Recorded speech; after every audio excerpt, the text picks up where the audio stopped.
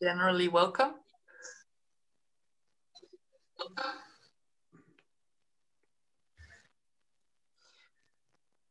So, Mike, now has everyone come, entered the room? Okay, so since it's, hi Bernd. Hi Pia. Welcome everyone, and I think we will start out with this flipped IRSPBL 2021 series of webinars. My name is Pia Bøhler, and I will be moderating this session. And we have two presentations. One is done by Fernando Rodriguez, and the other is done by Vincenzo Liso. The very interesting and very challenging subject we have here today is about frustrating and complex processes. So when we have a problem solving and project management, one of the interesting issues is that when you learn, you get frustrated, and there needs to be a balance between the frustration and learning and too much frustration. I don't, is there an echo on what I'm saying, or? Okay, so I don't know how I will actually, but has it gone? Yes, it's gone now. Yeah, it's gone. Okay. Perhaps I will, move a little bit away from the microphone, and it will be better. Is it okay now? Okay. Yeah. So we have two examples today that will address this balance between just enough frustration and too much frustration. And one will address the issue of project information. I'm sorry about this echo. I'm not sure what to do about it, actually. You will cope with it. So that's one of the frustrating things of this session. So the other example we have is coping with challenges during the writing process. And I will invite that questions and comments are written in the chat room. And after the two presentations, we will take the two presentations first. So after them, we will have a plenum discussion, and we will start out by having a panel of the two presenters. And any questions are welcome there. And I will also invite the speakers to comment on each other's. I think I will keep this introduction very brief. And just go ahead and introduce the first presenter. So the first presentation has the title, Information Management Impacts When Students Configure the Project Work, and it's presented by Fernando Rodriguez. And Fernando is from the University Nacional of Colombia. So Fernando, please go ahead.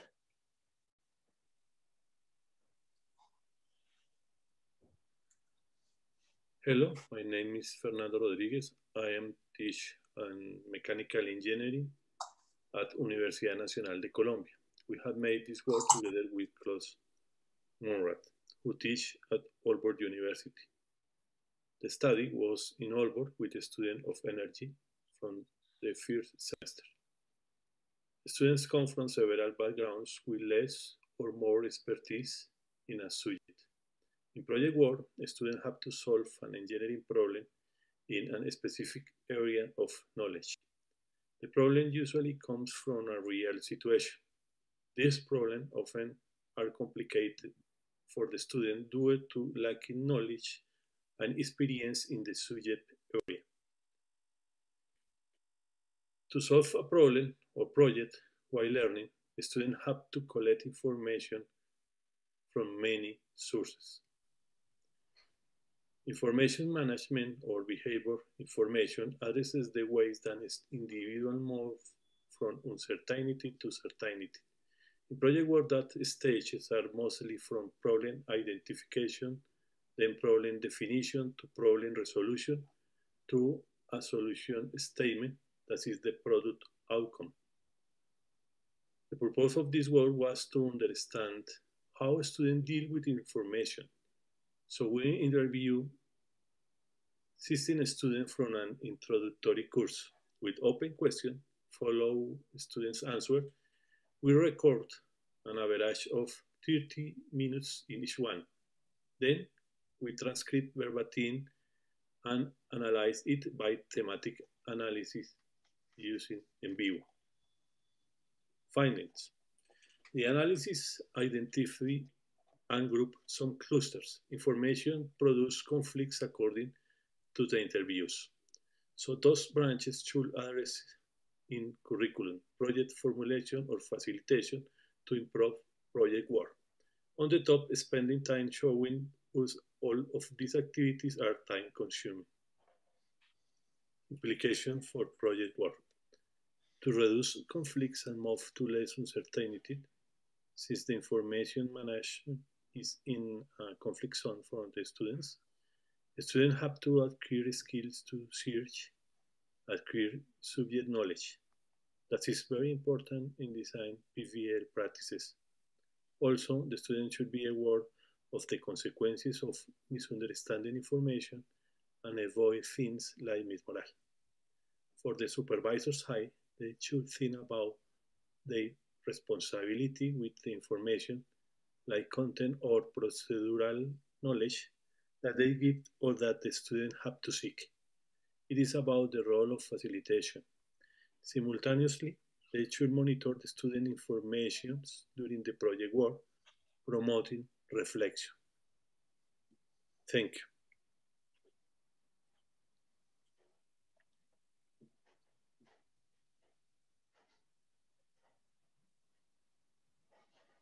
Okay, I can hear you. It might help if I unmute myself. Can you hear? Can everybody hear me now? And is it without an echo? Yes. Good. Then mission accomplished. Thank you, Fernando.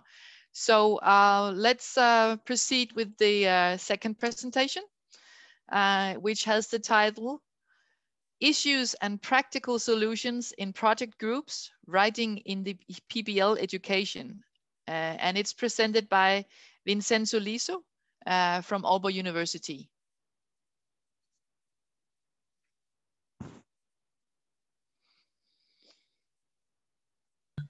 You can see my screen? Yes. Yes.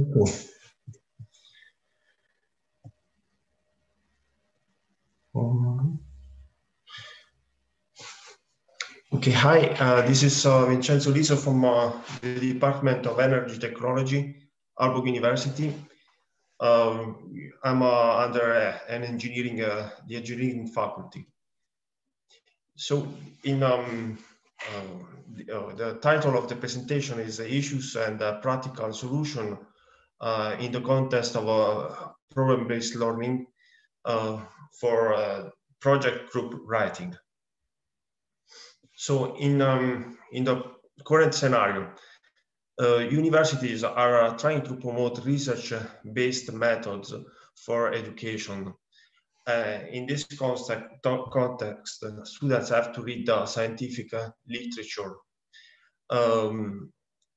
Additionally, in the PBL contest, students are asked to write a project, and this put them a burden to learn how to write a report to document the project. There are different ways to write a project. One of the most accredited form is the IMRAD or IMRAD format, which stands for Introduction, Method, Results, and Method format, which is used in engineering, but also other faculties like medicine, for instance. This format is a format that is used also in the scientific literature. And the hypothesis is that it could also help students to formulate better their problem and to structure their learnings.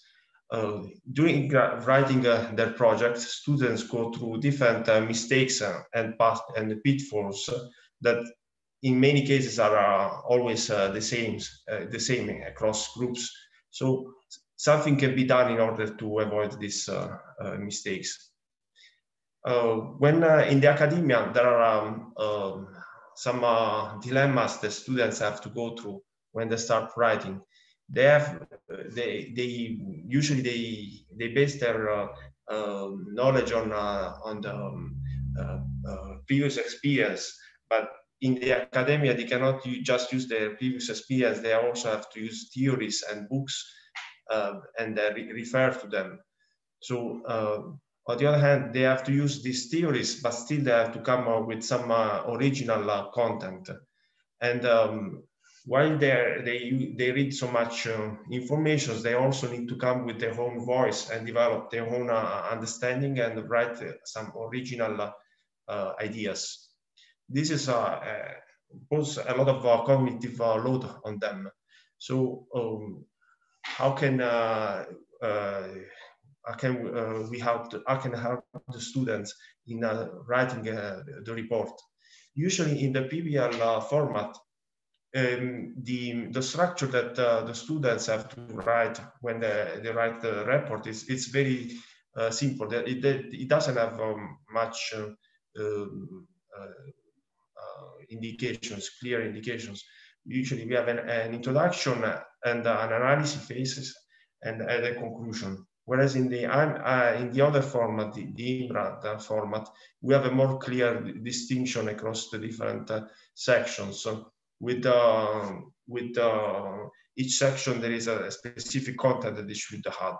So here the hypothesis is that having a more clear direction of what students should write in each section can help them structure their problem. Also, this format has the advantage, the IMRAD format, that it reflects the project phases. So as we can see in this figure, so if we consider like the sections of the IMRAD format in the last line, we can see that these are aligned with the project phases. So in the introduction, we do the initial work, and then we go through the phases all the way to the conclusion. And these are also aligned with the problem solving phases, where the introduction, we try to approach the problem, and the conclusion, we try to finalize the problem. But okay, the next slides I will go quite quickly. We can see that in each of these sections, students go through some common mistakes. Like for instance, in the abstract, which is the summary of the report, they might miss to write clear conclusion, and they might might use all of the space for just providing background information. Or yeah, going back to, for instance, to the discussion, in my experience, I've seen that the students can jump this phase straight off completely. And this is because they miss to critically think about how can all the results that they have achieved can be combined together. So they might write the single results, but they can skip to evaluate what are the overall results from the report. There are more pitfalls that I've listed in the paper based on my experience. So in this case, having a clear distinction of each phases and what is the content of each section, this is provided in the IMRAD format, can help them and in the right process, and provide a more explicit direction to them. So at this, to conclude this presentation, the question that I give to you is it, do you think that what is the positive and negative consequences of providing more explicit guidance in during the writing process with the students? And if you believe or if you think that this format and standard format can enhance student learning. Thank you for your attention.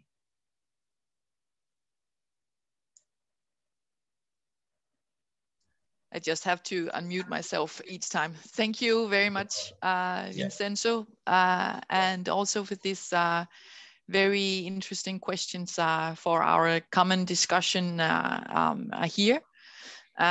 So this is where I actually will invite everyone to participate.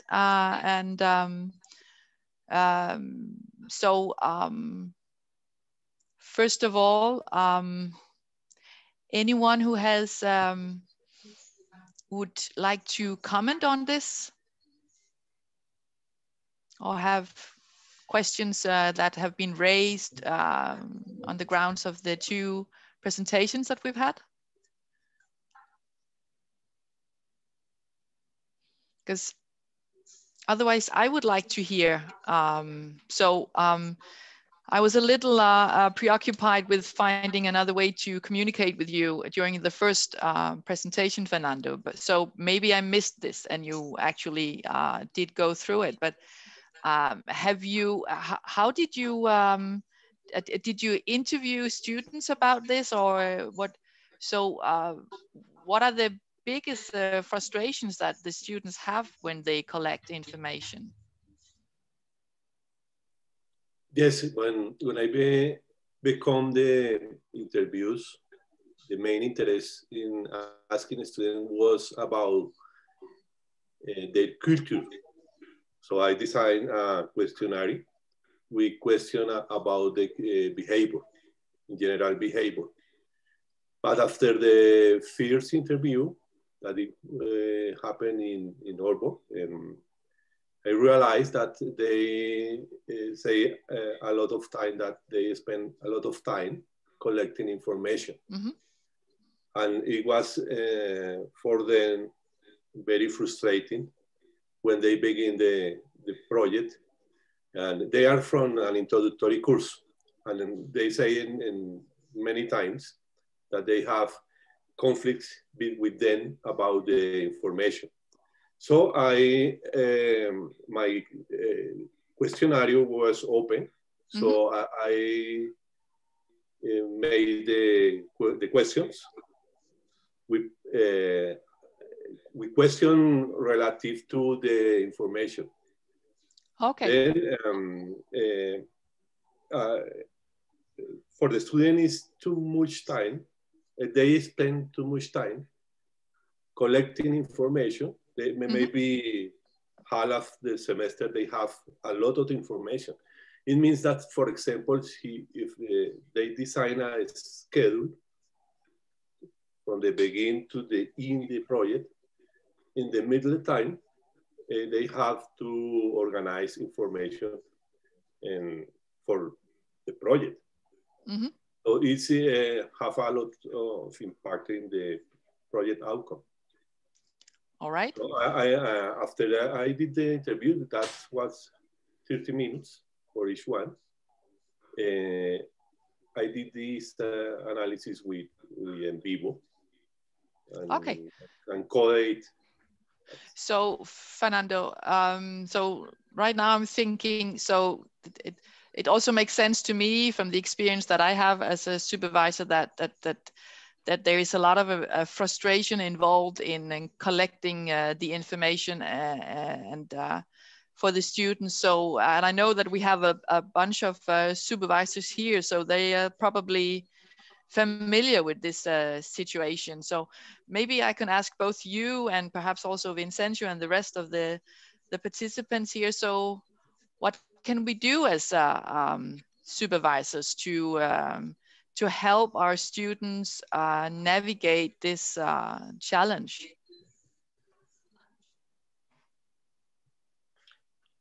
I have a question to Fernando. Yeah. When you say information, what information exactly you mean? It's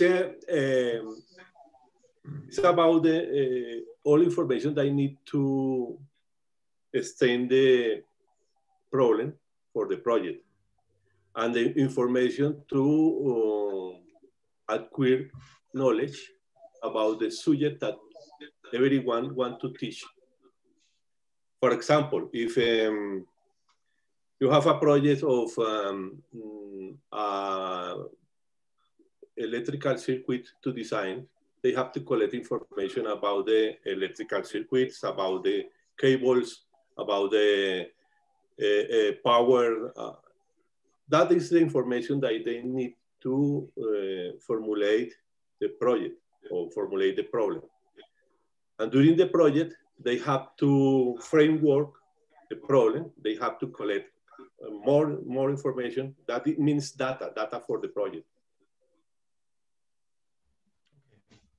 To feed the project. Okay. Sorry, I didn't want to interrupt Pia's question, but it was just a clarification. It's quite okay, Vincenzo, but maybe you have then a suggestion or some reflections on, so how do we as supervisors help our students navigate this process, because there are so many data out there. So to find to gather what's most important and to make the best use of it, that's a challenge that every group is faced with, right? Yeah. I think that the first part of the project, at least in my experience, is the one that requires the most amount of time, or at least in the beginning, the supervisor has to put the most amount of focus, providing the relevant literature. And for instance, in case of it is a lab activity, providing all the information required to access to the lab, for instance. But it's very important to give a clear indication of the literature that is already available in the beginning of the project. And so that's very much. Sorry. Yeah, please. Sorry. Yeah. Yeah. Otherwise, the students have this kind of feeling lost. Yeah, and drawing from your presentation, where it's kind of, to me at least, the underlying sense is that it's a good thing to structure things for the students and give them very clear advice about what to do in order not to have people or students groups becoming too frustrated. At the same time, I know that there's also this perspective flourishing, at least here at this university, that we also have to give the students, time to get frustrated, so that they find, their own paths and learn from their own frustration, so that we don't take away too much opportunities for them to learn. And I see at least a bunch of supervisors here that probably is used to serving this this tricky situation. So anyone who has anything to team in on and we can learn from?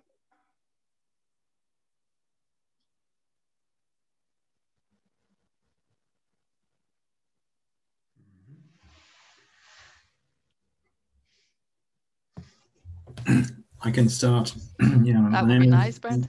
Yeah, my name is Bernd. I have a history at Aalborg University, and I'm still a bit active there, but not in teaching. I am from the University of Flensburg, just south of the border. We have an international program. I also have two colleagues here, Wolf and Maria, who, in our experience, I think, is that students come with the expectation, of course, to do well in the group work that we also introduce in our program, and they are very much centered on the outcomes, right? On making the supervisors happy, right? And that leads them to actually choosing the fast lane, right? So there's often a very less critical approach to finding good sources of data, of information, and so on. And of course, we also have internet over here, right? The thing is, how can we teach them to be critical? How can we teach them to organize data by value, by credibility, and by applicability in the project? Those are very good questions, Bernd. And I would be very interested to hear if you have some reflections on how do we approach that, because I really think that you're spot on. And this is what emerges from this theme, right? That there are some reasons why students would try to avoid the frustration of learning. And at the same time, we as supervisors know that if we want our students to learn something new, then we have to send them out where there's a little deep, where they cannot orientate themselves well for a start. So it's kind of this delicate balance, and what do we do as supervisors to either to push them out there or to draw them in again if it's too much. But to me, it sounds as if you're saying that basically most students would want to go on the safe road rather than yeah, I mean, if they're not trained with PBL from the beginning of their bachelor's, they come from a system usually, and all of them come from countries of the global south, but that is not a criterion to validate them. The thing is, of course, they want to do well. They want to produce good results for the reports, and somehow that leads to avoiding risk in some cases, in many cases, in fact. And even though we see the students who are willing to enter the deep water in order to learn to swim, many also choose to say, well, what is most likely, right? And at the same time, because our students all have relevant work experience as engineers, they're also pretty straightforward thinking, right? They are sometimes a bit difficult to get off the track, right? So does anyone in here have a very good example of when they actually succeeded in facilitating, or if not they as supervisors, but that they saw a group, dealing with this kind of complexity and frustration, and that comes to mind that might be of genuine interest to this crowd right now?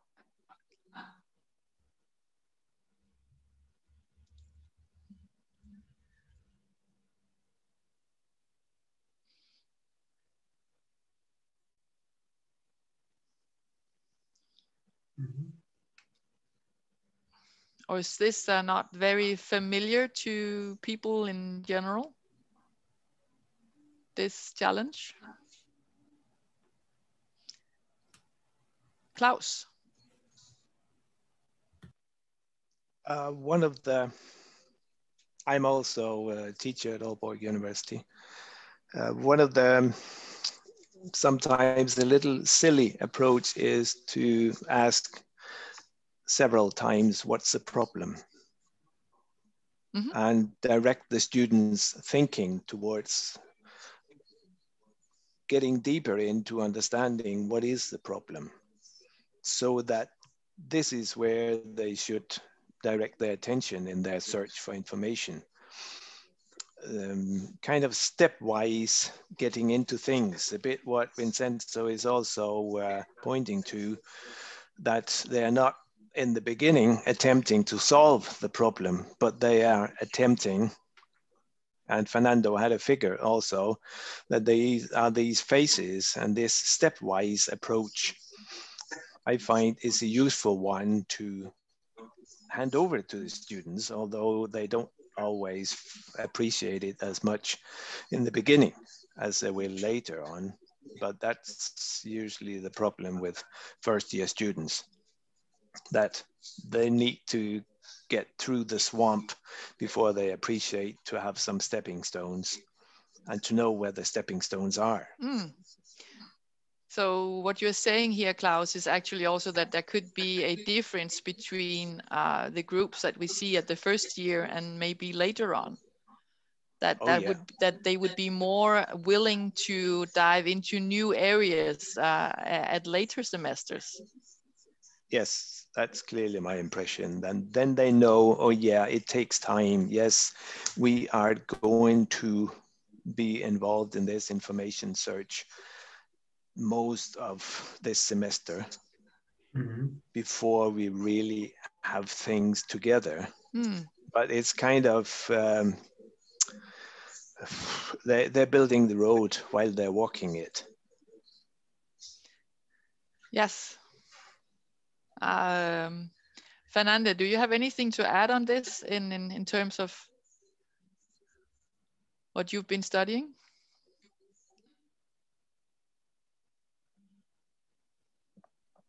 Yes, it's in the first semester when the student doesn't have any experience in projects. Maybe if someone put a design problem, they have to begin with the problem, and they stick with the problem all phases during the group work or during the project work. But they sometimes think that the supervisor have to give everything to them. This is a difference between collect information from another people and other sources. And sometimes they want to the supervisor give everything for them. And one of the parts or one of the principles of PBL is that they have to formulate the problem. They have to collect all that they need. So I think that the supervisor had to be very clear about what to do. Give some information, or if the students are responsible of everything. That I have to say. The question is how to do that, how to make the students be conscious about that, to keep the motivation high. This is because you can down their motivation, and it have a lot of impact in the project if they lose morale in the project.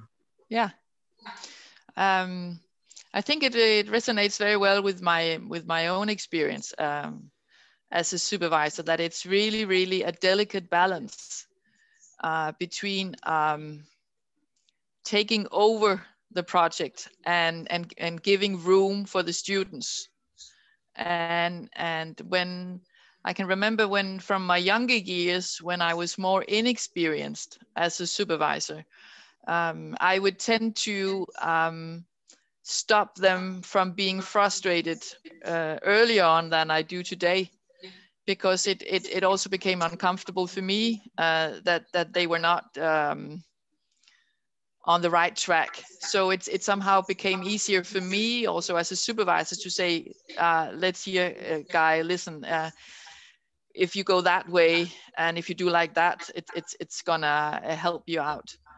And later, so it's not only a question of how old the students are and how much experience it has, it's also my experience that you as a supervisor has a say in how much frustration you're actually willing to witness, and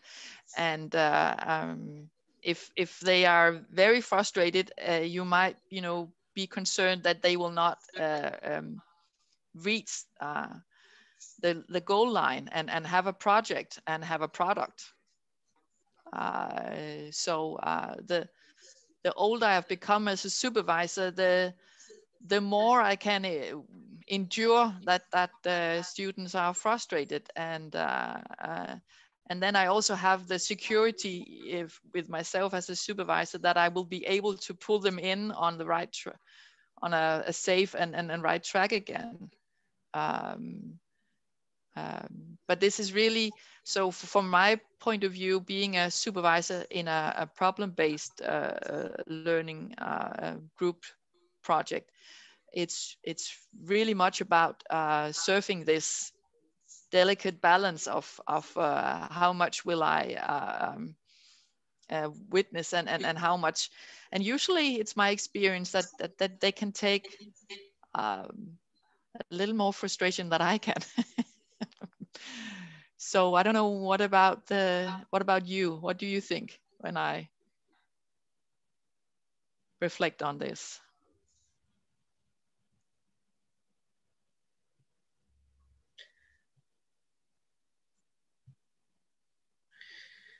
Vincenzo? Yeah, I think it's it really depends on the personal relationship that the supervisor managed to develop with the students. Every supervisor has different sensitivity, different approach. So, some people can say, some supervisor can say that I don't want to interfere with the learnings of the students, so I will provide minimum guidance. Mm. Some other would be more attentive. It's really difficult to, as you said, is to have a definitive line of interaction between students and supervisors. But maybe what we could conclude is that regarding the structure, at least regarding the whole framework of the PBL, supervisor should be very explicit and direct with the students. And for instance, Klaus said that we should really put an emphasis on defining the problem as much as clearly as possible at the beginning, collecting all the relevant information. On that part, we cannot skip. Like we need to put focus. And also, some my experience, I've seen that could be that, for instance, Danish students who have already experience in this context, they have an easier time compared to international students who come from a different background, and they suddenly have to work in this context where they have less structure, less guidance. So in that case, we need more attention. So generally, the focus should be more. The students should learn, should be pushed to learn as much as possible. But on the structure, at least as a supervisor, we should provide. We should be explicit and tell them exactly what to do and where to put their emphasis. Yeah. I really agree with you on that, Vincenzo, that's really the delicate matter that, and so in that sense, it's very contextual to facilitate this, because we want our students to learn as much as possible, and at the same time they show up with different preparedness for that. And so that's the delicacy of being a good facilitator, and that is, as we have established so far, it's dependent on the group itself, of course, on the semester, on the supervisor, and also of what is the prior knowledge already of the students, and are there any. I come to think of a Canadian study that I heard of. In Canada, there is a university where they have, I think is the author's name is Bedard, a Canadian university where they've had PBL for a very long time, and he studied, okay, so how does it affect the students? And he found that if students come from high schools and whatever, where they are not met with that as much, then it can be a tremendous change going from one way of learning to this very unstructured and self-directed learning mode. which can cause actually a lot of stress amongst the students. So that inherent in the problem-based approach, it's not that everyone will find it very motivating and give way to good learning. That there really has to be this balance, that the single group is not overwhelmed with too much new that they have to take in. And so in that sense, I think that the supervisor actually have a key role in kind of having experience about this and knowing, okay, so how much frustration can I put on my students, and maybe not even as a whole, but you know, maybe I would choose to go for the phase of information as you did, Fernando, and your study did, and to see, so how can we manage it here? Or maybe I would rather emphasize that it should be during the writing phase, so that in some phases it might be a good idea to structure more as a supervisor, and then say, okay, in this phase I'm gonna leave a lot of space to you, because I think that this is where you really want to learn something. And you can even have a discussion with the students about this. So where would you want more guidance or less guidance? Oh, now you disappeared. There you go. So that it's actually quite fascinating, this about finding and striking the right balance, and it makes it perhaps less rigid. So when to step in as a supervisor and when to withdraw as a supervisor is so it's very much dependent on the specific context and group that you see in front of you. So yeah, so we have maybe someone would like to tune in as well, and if there's any questions, then I don't want to sit on all of it. Any reflections based on the discussion so far?